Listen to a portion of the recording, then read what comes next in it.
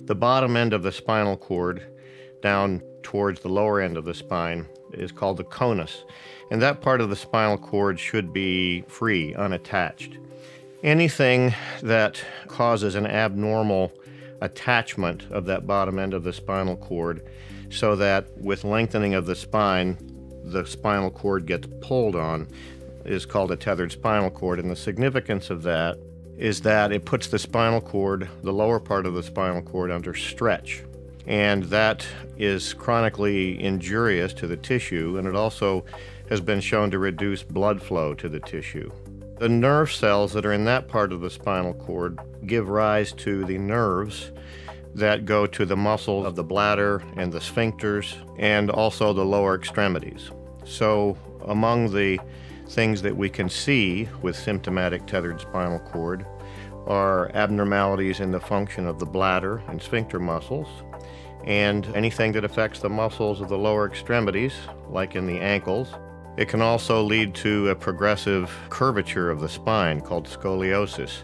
So there are a number of different types of symptoms that can occur with tethered cord, and the most common simple so-called type of tethered spinal cord is from an abnormality in a structure that comes off the very bottom end of the spinal cord called the filum terminale. And if that's formed abnormally, that can cause traction on the bottom of the cord. And that's what people are usually talking about when they are referring to a simple type of tethered spinal cord. The more complex types, though, are of two varieties. One is a type of complex spinal cord that you're born with, and then there's another type where it's an acquired tethered spinal cord. Things that can tether the spinal cord from birth are typically lipomas, abnormal collections of fat that have formed inside the spinal cord, and that fat is attached to the fat that's under the skin, so the babies will often have a lump on their back. There's a spina bifida defect there, or a defect in the bone, and the fat that's in the spinal cord comes out through this spina bifida defect and comes to outside the spine. And so that fat is anchored there, and it's connected to the bottom end of the spinal cord, and it's tethering it in that way. These are of different varieties. Some are more complex than others, and they can be very difficult to treat. The other type of spinal cord that I referred to is an acquired tethered spinal cord, and that's a result of prior surgery. So for instance, children that are born with open spina bifida, they have an operation early in life, soon after birth, to close that. That always leads to scar tissue at the site of the original closure. And as these children grow, the end of the spinal cord is attached to the scar tissue there locally, and that is tethering the cord secondary to the prior operation.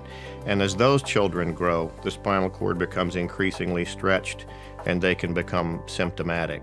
So in a nutshell, a complex tethered spinal cord is one in which the spinal cord is bound at its bottom end in a rather complex way, either by scar or by lipoma. And the only treatment for that is an operation to release that connection and free the cord from being under tension.